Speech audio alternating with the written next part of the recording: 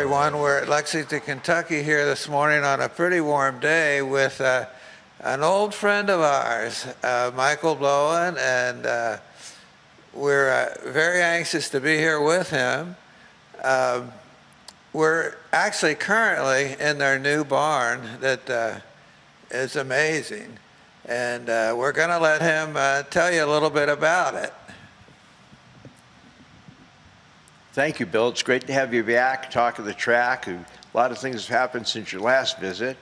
Most notably, a lot of really great new horses, including Hall of Famer Lava Man, who came to us right after this past Breeders' Cup when he brought led Hot Rod Charlie over to the starting gate in the Breeders' Cup Classic, and the next day or two he was here. So he didn't have to come far, just from Keeneland over to here. And we're very grateful to have him. And his new best pal is a horse people may remember named Ruler on Ice, who won the Belmont Stakes in surprising fashion on a wet day at Belmont Park. But they're buddies now. That's part of the fun of this whole thing, is that you get to see these horses in a whole different environment. And it's very interesting to see them become horses again, rather than simply race horses. Don't get me wrong, I like the drinking, I like the gambling, I like the sport. But this is a cool part to be part of, too. Well, Old Friends is really an asset to the racing industry because everybody wonders what happens to the horses after their racing career. And for the most part, a lot of them get to come here.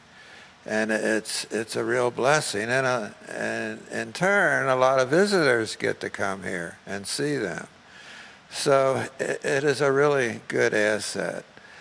One of the things, though, about the barn that we're currently sitting in, currently there's big screens where you can see videos. And also right behind us here, you'll see a showcase, and I'm going to let Michael tell you about that in a minute. Well, Bobby Frankel was always a big supporter of ours. One of the first really famous horses they ever allowed us to retire to Old Friends, a wonderful horse named Ruhlmann, R-U-H-L-M-A-N-N. And he was also owned by one of our other supporters, Jerry Moss, who unfortunately just passed away a week and a half ago now. Jerry was a great guy. And when Bobby passed away, he left us some money, and he also left us about 95% of his trophies. And that's what this collection basically represents. I mean, on the top shelf are the trainers' trophies for the Breeders' Cup that he won with horses like Squirtle Squirt and Ginger Punch and Starine and Ghost Zapper and Awesome Again. So it's pretty impressive. And this is just the tip of the iceberg. One of the things I'm proudest of is this Japanese lettering here, and that was given to us by our friends in Japan. As fans of Old Friends know, when we started out, one of our objectives was to bring horses home from overseas that were famous American racehorses so people could visit them in their retirement. And that worked out really, really well, and brought home horses like War Emblem on my hat, and Charismatic, and Sunshine Forever. And what's really great is the Japanese Breeders' Association and the Japanese Racing Association understood the value of opening up these horses to their fans once their racing and breeding careers were over. And so now they have an Old Friends in Japan. And it's called Old Friends Japan. And they have some horses there. And most recently, the whole contingent of the Japanese racing authorities were here. They were here mostly to see about buying some stallions and bringing them back to Japan, but they stopped over here, and they wanted especially to see Silver Charm, because Silver Charm's our most famous horse. He's my favorite horse. He might be my favorite living thing. but yeah, so much for everything else. What can I tell you? When you get a certain age, just tell the truth. I tell people I'm the luckiest person in the world, maybe in the universe, because I'm the only person with Silver Charm in my backyard. But anyway, Silver Charm came from Japan, and they came to visit, and they came to see Silver Charm. So now we're working on, since they've got a good place in Japan now, we don't have to work as diligently about getting some of the horses back to America from Japan. So we started to work with my friend June Park and the South Koreans about bringing some horses home. We were very fortunate a few months ago to be able to rehome Any Given Saturday. And he's a marvelous horse, and every time we get a new horse, we get some of the older visitors come back to see the new horses, and it just keeps this place a lot livelier. Well, just to have a break in the conversation here a second, you mentioned Silver Charm. How old is Silver Charm now? Silver Charm is the oldest living Derby winner and the oldest living Preakness winner at the ripe old age of 29. Yeah, Silver Charm's 29, and his nemesis, Touch Gold, of course, for racing fans that go back as far as we do. In 1997, Silver Charm after he'd won the Derby and the Preakness, was going for the Triple Crown that year in the Belmont, and Touch Gold beat him by about 1.5 feet and ruined his Triple Crown. So for a long time, I held it against Touch Gold, but now the Touch Gold's here, and he and Silver Charm get along well. I just take it as an object lesson that the horses get along a lot better than humans, and they don't carry grudges, which is very nice. Well, one of the things you might be wondering is we're sitting in their new barn here, and it's got all the modern conveniences, restrooms, water fountains, and cement floor. I don't know if that's cement, actually, but It's something special, I know. Yeah, something special. And so you might be wondering, do they keep horses in here? And I'll let Michael address that. Well, the horses don't get to stay in here. We have one stall here we're going to save for special occasions. We have a star of the day. There's a stall and a run-out paddock at the other side of the barn. But mostly it's going to be for human activities. They built a stage over here, and with the video screens, people will be able to come in and push a button and see all these horses in their highlights of their careers. And people have done amazing jobs. And the Abercrombie Foundation gave us $500,000 in matching funds to rebuild this place. And Boyd Browning over at Phasic spearheaded that campaign along with Corey Johnson, a horse owner who used to own Kentucky Downs. They really took it upon themselves to make sure that this was going to be a meaningful project. And so, you know, eventually, once things get going, we'll have weddings in here, and we'll have other events and other ways to financially support the farm, because I've always wanted it to be self-sufficient.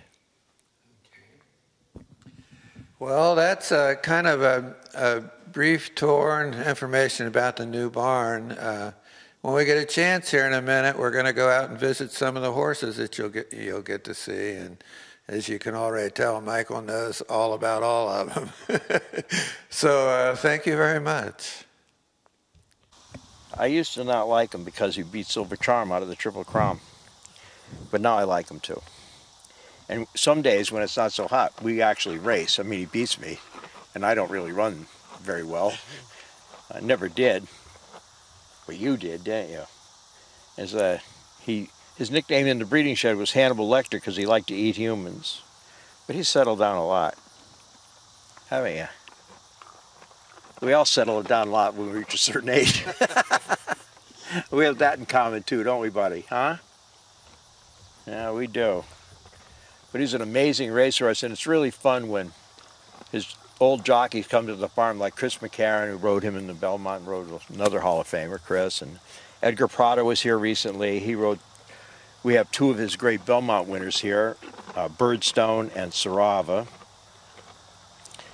And when Gary Stevens comes to see Silver Charm, it's really great to hear him talk about Silver Charm, hear Chris McCarron talk about Touch Gold, because you might think they're talking about two different events when they talk about the Triple Crown. Huh? He was so tough, this horse. And he's got a great disposition, and we're very fortunate because we're kind of, Adina Springs has been very good about donating some of their retired stallions to us. I mean, among them, Awesome Again, Alphabet Soup, Touch Gold, Einstein, and you.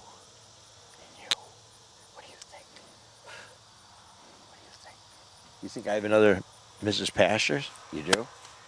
Okay, I do, you're right. Because you're smart. He's settled down a lot. We put the horses that are a little bit more aggressive in this paddock. This is where War Emblem was before he died, and he was probably the most aggressive horse we've ever had here. It was his way of the highway for sure. People call him mean, but it's an unfortunate word that they use for horses because there's no horses that are mean. You know, they just have two ways to communicate, you know, biting and kicking sometimes, that's it. And if they don't get what they want, they let you know in a hurry. But most of them are a little more laid back now, and when the visitors come, we tell them which ones are the most likely ones to create problems, but there's only one or two of them now. Bellamy Road, he likes to take a bite every once in a while. Of course, he's like his old owner, George Steinbrenner. Has the same kind of disposition as George. But his daughter, Jessica Steinbrenner, gave us Bellamy Road, and she's really nice. And I'm an old Red Sox fan, but now that they've been so nice to us, and Joe Torre, the former manager and Hall of Fame baseball player, has been here because he owned a portion of Game On Dude, who's over there with Little Mike. And so I'm having to be a lot nicer about the New York Yankees now because of their representatives here. Right, buddy? You look great. You know, one of the things that's really nice now, too, we have such a great team here. They just really notice things right away if there's a problem. I mean, like with Little Mike this morning, he must have, you know, knocked something out of it. Must have banged his knee last night or his leg last night. And by this morning, they've already got it all wrapped up and have it all taken care of. And we're only 14 minutes from Root and Riddle. And so if there's a real problem, you know, we can get them over there in no time flat. Sally Vans comes and picks them up sometimes, and sometimes if it's a real emergency, we have our trailer over there and we can take them over ourselves. So the health care of these old horses, we're very fortunate to live where we live because the resources available to us are just phenomenal. And we treat them just like they're getting ready for the Derby. We have Green Mask here, a very fast horse, and when he was working out to get ready for the Breeders' Cup, he smashed his leg, and they put it all back together, and it took a year and a half for them to put it back together again, but they put it back together, and now he's doing great. And he gets the same health care that we'd get as if he's getting ready for the Derby. And we're as I say, that makes us very, very, very fortunate. And of course, you know, we just lost Jerry Moss. We recently lost Burt Bacharach. We had Burt's wonderful horse Afternoon Delights at the farm for a long time, and Alex Campbell, who just died. He was a great supporter of ours. So the other thing that I didn't think of when we started this, when I started, I thought, I'll have a few horses and be nice to them and whatever. Wouldn't be a big deal, but yeah, as it grew and it grew and it grew, it's like the snowball coming down the hill. You know, you just, by the time you turn around, it's not a snowball anymore. It's a boulder. Yeah, that is hard. But we're doing a pretty good job. We've expanded a lot. So when we first had the farm, it was 52 acres, and then we bought 40 more acres in the back, and now we own the land all the way down to the traffic light. So that's how our population has grown. Now it's over 170 on this farm. We have a dozen horses over at Ashton Grove, which is a senior citizen facility that was built on property once owned by Hill and Dale, and they had the barn and everything else, and they're allowing us to have horses there in their green space. And I made a deal down the road here about 1.5 miles with Matt Welch, who's an enlightened developer, and he builds really nice homes and gives them a lot of space, and he actually plants trees instead of taking them down. And we just made arrangements with him to lease out or own, depending on how the deal goes, hit the green space for a new development he's doing on the old Shirley Cunningham farm where Curlin and Einstein were born. So they have the green space and they can't build on it, so we can use it. And it apparently helps the housing prices, and it certainly helps the horses. And then he sells it to us for a much reduced rate than we would have to pay if it was open season. So, you know, there's just a whole lot of cooperation here, and that's one of the things the horses teach you too. Because when they come back and they form a herd, you know, the stallions all have to be separate. As I put it, they like to have neighbors. They just don't want to have roommates. Yeah. So they have to be separated. But the rest of them, when they reform these herds and they see they get along, and all these really competitive animals that spent their whole lives competing, now take a deep breath and relax, and they realize now these other horses that they used to compete against are really their buddies. And it's a fun transition. Yeah, really. Yeah, they can teach you a lot if you're not too stupid. Camera is on. Okay, so this is Lava Man. Now he knows I got the Mrs. Pastures. Huh? He's so smart, and he's so sweet, and he's so nice, and he's so popular. It's really wonderful to see the people's faces here when they get to lay eyes on him and get to pet him and get to talk to him. Huh? They love seeing you, don't they, Love? Huh? And as I said, he had a 21-year, he's now 22, I think, and he had 21, he had a long career on the racetrack, and now in both racing and ponying. And now he's here bossing us around, huh?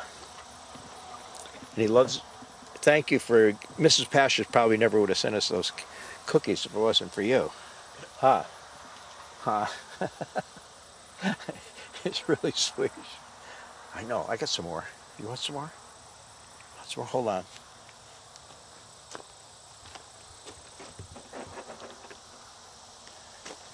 Huh? Yeah, I adore this horse. Huh. There's your buddy. See, and that's Ruler on Ice over there, the Belmont winner, who's his pal now. And the only time they have to be separated is when Lava Man wants to eat, because Ruler on Ice wants to eat everything. Because he's a pig, right, Lav? He's a pig. Huh? He's a pig. He's a pig. Yeah. Jose, I think we're done. Thank you. So here we are. We have a paddock full of old geldings here. One of them is my horse, Summer Attraction, who I claimed in 1999. That's him over there paying no attention to me. I claimed for 1999 at Finger Lakes on Mother's Day for $3,500. But the most important thing today is that the people from the Kentucky Horseshoeing School are here. Now, as anybody knows, really, when you're dealing with these horses, the two most important things are their digestive systems and their feet. If their feet go bad, they go bad in a hurry. And we're very fortunate that the Kentucky Horseshoeing School comes here and takes care of these animals and does their trims every 6 weeks so that their podiatry is good. And then if they have really, then they can also recommend if some of the horses have more difficult problems, we can send them to the vet over at Root and Riddle. So, first of all, we couldn't afford the kind of treatment that we get if they didn't do it, right? And we're kind of their final exam, so if they don't do well here, they don't graduate. And who wants to repeat going to farrier school again when it's so tough in the first place?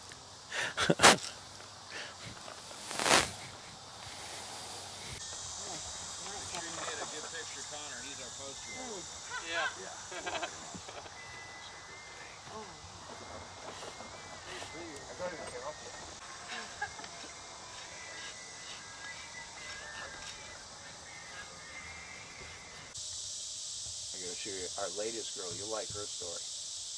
Her name was Bold and Bossy. Her name is Bold and Bossy. I like that. Yeah, it's a great name, isn't it? Hi.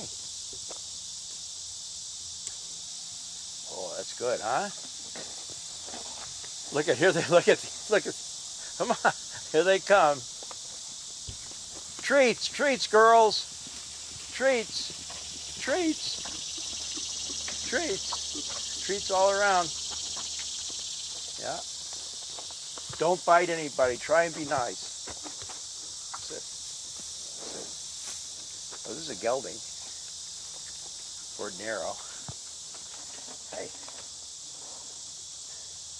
So they have all this land to run around in and eat grass and do all these cool things. Like these Mrs. Pastures, don't you? I don't blame you. They come well recommended.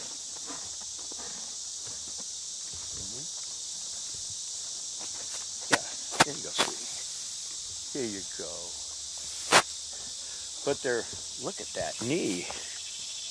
Look at that knee.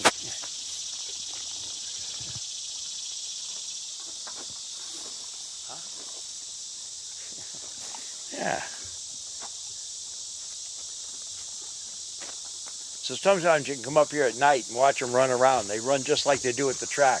Really? Yeah, the speedsters take the lead and the stalkers stalk and the closers close. Huh? How you doing, Tom?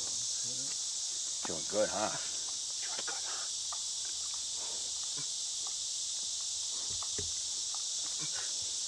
How's this? How's this, huh? No? What? Okay, I'm ready. So, Bill, this is a really wonderful filly named Bold and Bossy. People may not know her by that wonderful name, but she was a horse who was going to a while back at Ellis Park, and she decided that day she didn't want to get in the gate, and she dumped the jockey and took off. And usually the outriders can catch him and put him back, but not her. She took off down the highway. And when she got to the entrance to the interstate, she went up to the entrance to the interstate. And she ran 10 miles. She may not have wanted to run on the racetrack that day, but we didn't have any trouble running.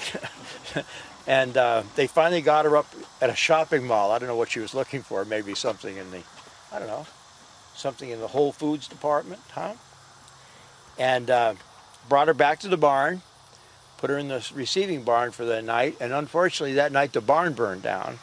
And she escaped, but she had some pretty serious burns and some pretty, I know, you're adorable, and pretty serious injuries. But his owner and his trainer just absolutely adored her, and they took great care of her. And now she's fully recovered. She has a few scars and things, and she's wearing that sheet so that the scars from her burns don't get eaten up by the sun. So. I know. I love you too. You're so sweet. Yes, you are. You're so sweet. Yes, you are. Isn't she pretty? And she's so young. You know, you can really start to see the youth in some of the younger ones. I think she's 4. Are you 4? And she's wonderful to have here at Old Friends. She's a new friend that'll soon become an old friend, and I hope she has a long life here. Right? That's the deal, isn't it? He goes, yeah, I'm going to outlive you, you bald-headed sack of trash. That's kind of like a loose interpretation of her nonverbal cues. Huh? There's your pal down there, huh? That's her friend. That's Mora. It's okay. Yeah. Okay. Bold and Boss. So this Silver Charm, he doesn't like to have his meals interrupted, and he calls the shots around here, so I don't want him to fire me. He reminds me all the time, he goes, nobody's coming here to see you, you bald-headed sack of trash. I'm the king, and he is. He doesn't really say that. He's too nice to say. He might think it, but he doesn't say it. And Silver Charm is now 29 years old. The oldest living breeders, he's the oldest living Derby winner and the oldest living Preakness winner. And probably in the best race he ever ran was against Swain in the Dubai World Cup. And they ended up almost in a photo finish. He beat Swain by an inch. And one of the thrills of my life was when we got Swain here. Swain has since passed away, but we got Swain here and we put him in the paddock right over there. And the idea that these two horses were in my yard was just unbelievable. I have the photo finish photograph of Silver Charm and Swain hanging in my bedroom. You want to try this? What do you think?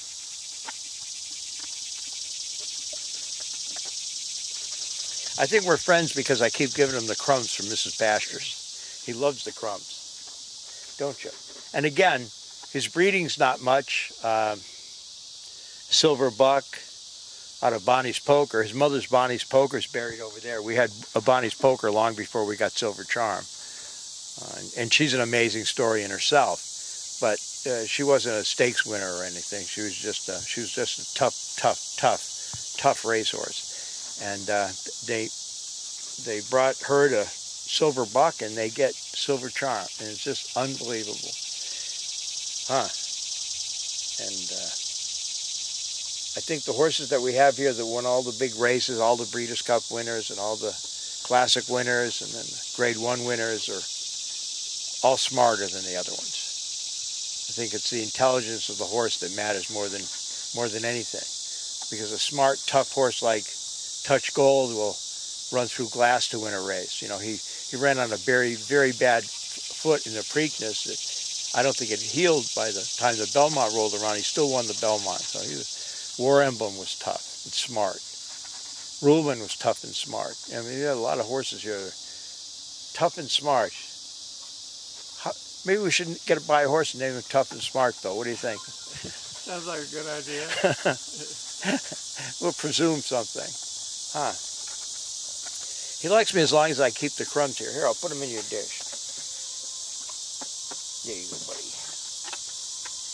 But I do think I'm the luckiest person around, because nobody else gets to look out their back window like I do and see Silver Charm every day. Pretty cool, huh? And when he's down at the other end, he won't come to me to eat his crumbs unless I say, I used to say he's the greatest horse in the world, but I have to say he's the greatest horse in the universe now, because he only comes if I say greatest horse in the universe. Forget this world stuff. Huh. Doesn't he look great? He takes really good care of himself. And you saw the farrier school here earlier. You know, they come and take care of his feet, and everybody dotes on him because he's so sweet. Huh. Yes, you are. You're so sweet. Can I kiss? Thank you. You're so sweet, huh?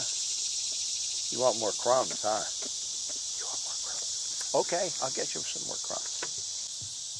Well, this has been a great time going around the farm with you, Bill. It's been a pleasure to talk with you, and to all of your viewers and all of your listeners, and I hope they'll come visit and see old friends at the farm in Georgetown. We're open all the time. We'd like nothing better than to show people around and brag about these great old champions.